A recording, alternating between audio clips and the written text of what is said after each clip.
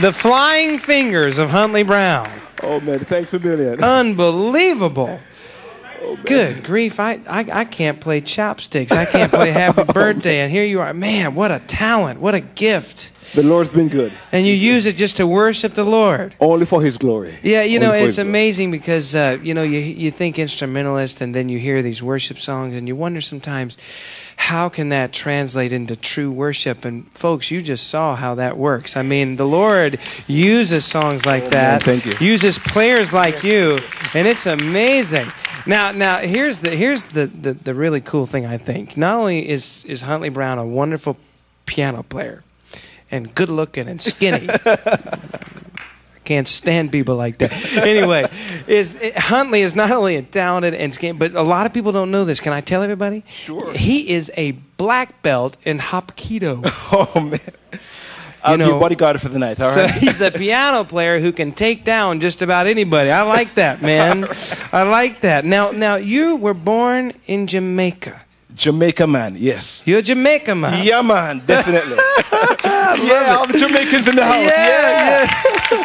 Now, when did you move to Chicago? How old were you when you moved to Chicago? I came to Chicago in 1984, age 21. Age 21. Did you live in Jamaica all the way until then? I still consider myself living in Jamaica, but I'm on loan to Chicago for the time being. On loan to Chicago. That's now, right. At what age did you start playing the piano? Started when I was 9, back in Brownstown, St. Ann. Hello to all my friends in Brownstown, St. Ann. Amen. Wow. And when did you meet the Lord? You know, I grew up in a Christian home. Yeah. Parents Myrtle and Alpheus Brown took me to church whether I like to go to church or not. Yeah. And, you know, I know kids these days have a choice whether they're going to church or not. I mean, the only choice we had was how early we were going to get to church. And so, you know, the Lord was good. But I would say I accepted Christ when I was very, very young. But during, I think, 13 to 15, I made a serious decision for Christ. Serious decision. A serious decision. That's when I discovered what it meant to have a personal relationship with Christ, which meant more than just saying you're a Christian. Exactly. Which meant spending quality time in the Word and in prayer, seeking God, talking to God, having God talk back to you, and just loving Him, praising Him, worshiping Him, because He's awesome. That's right. It's a whole lot more than just going to church, folks. It's having a personal relationship with Christ, and that's when you really came to know Him at the age 13. Yes, I would say. And then you moved on to Chicago. That's correct. And the Lord has just blossomed your ministry. You've been with the Billy Graham Association how many years now? Oh, I started with the Graham Association since '89. I've been working with Dr. Ralph Bell as a pianist for his team.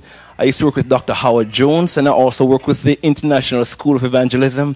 So they keep me busy once in a while. Yeah, I bet so. And it's taken you all over the world. In fact, didn't you just get back from South Africa? Just got back from South Africa a few months ago after an incredible, awesome time over there. What were you doing over there in South Africa? You know, we had a school of evangelism where the Graham Association brought together pastors and leaders from all over Durban, South Africa for a week of training. And I provide the music for that. Training the pastors, evangelists, and you provide the music. I bet you bless those folks. Oh man, I put it for you know, I hope I bless them, but they bless me. You know, Charles, if you have never been part of a Zulu service, oh my goodness, man, it is something else. I kid you not. I'll tell you what, I have not, but I sure would love to be. I tell you, I've always wanted to go to South Africa. Maybe I'll have the chance. In fact, my guess is we've got folks from South Africa watching even right now. Definitely, they are. Now, you also have a ministry that you do, I think, yearly in Ireland, one of my favorite countries. Tell us about that. You know, I love Ireland, and hello to all my friends over in Ireland now. Yes. Do you have an Irish accent? Can you give us an Irish accent? An Irish accent. That's top of the morning. It's Australian. Oh, mercy, goodness. You're all confused, man. It's going to come out Jamaican. You just can't get away from the Jamaican. No matter how you slice, it's going to be Jamaican. It's going to be hello, yeah, man.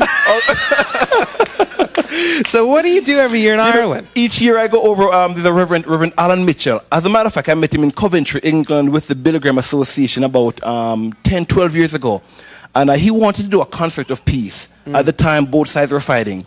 And he wanted to bring peace to a torn nation. And so we had concerts in which we'd have different artists perform. We'd have different speeches by different pastors. And it has basically been bringing the country together. Because we know prayer changes things. You know? It sure does. And you do that every year in Belfast, right? In Belfast, yes. And it's every December? Every December. Wow, I bet it's a little chilly. Not as cold as Chicago, but cold. That's true. That's true. Now you also have a ministry in. I'm telling you, this guy's all over the world, folks. You have a ministry in Taiwan. Yes, I work over in Taiwan with ORTV with Doris Broham, and I tell her she is doing an incredible work taking the gospel all over this incredible island called Taiwan. And the Lord's used you to record 11 different albums. Only for His grace and His glory. He is great, and He's blessed you with a wife. Yes. And 4 kids. Hello, honey, my wife. You can take the kids to bed now. Natalie, Natasha, Nicole, Nadia, you can go to bed now. and all the girls. Pray for me, please. Would you pray? Yeah, please pray. Shoo! 4 all weddings. Girls. I bet you just stand in line at the bathroom, don't you? Just you must have been to my house. Yeah. So you got all girls. You're blessed with a wife and wonderful children, and at the same time, you know, and this is amazing because my wife is the same way. I travel a lot. I do a lot of concerts just like you. And to have a wife and kids at home who are so incredibly patient and loving, they have to be called to this thing just like you do, don't they? Yes, I do agree. Mm-hmm. And you know what's amazing? I've been so blessed that when I travel, I can relax knowing I have my wife and kids at home praying for me. You know, and I'm telling you folks, there is nothing like having a praying wife. And when you have kids who are on fire for the Lord, man, it makes your ministry even so much more easier. That's the truth. Amen. Praise Lord for faithful kids. Amen. And Huntley, I'm going to ask you to, I want you to pray for my boys as you go because I've got a 5-year-old named Caleb and a 3-year-old named Cooper. And I'm just praying for that day when they come to me and they say, Daddy, I want to ask Jesus into my heart. Oh, man, we'll agree. And it's going to be an incredible moment, I know. Now, you've got a new release called Lord, You Are Holy. You Are Holy.